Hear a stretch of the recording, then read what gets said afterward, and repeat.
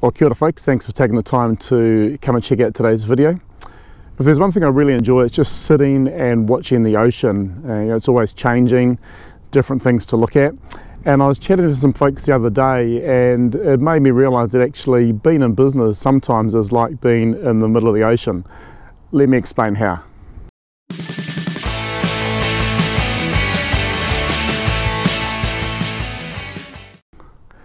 I've worked with these folks for 3 or 4 years now. They've got a great business, doing really well, nice and profitable, and they have had the worst week that you could ever imagine. And I'm sure if you've been in business, we can all recognise this week, not that we want to go through it.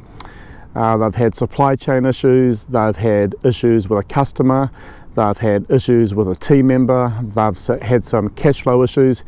Anything that could go wrong for them has absolutely gone wrong over the last week or so. I mean, we were having a chat about it, trying to work out, what they needed to do, the things they need to think about.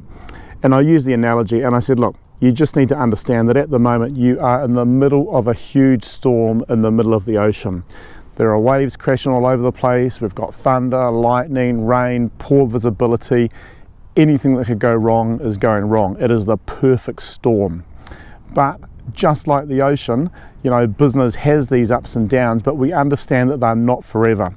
And so if you are going through a particularly stormy patch at the moment in your business, if you feel that the elements are really, combining and working against you, gather around that internal support that you've got, gather around your external support, take that broader picture and understand that just like the ocean, in your business, the storm is not going to last forever. So try and keep some perspective, get through and do what you can do, but understand that the storm is going to go from a storm to eventually a clear and calm sea like there is behind me at the moment.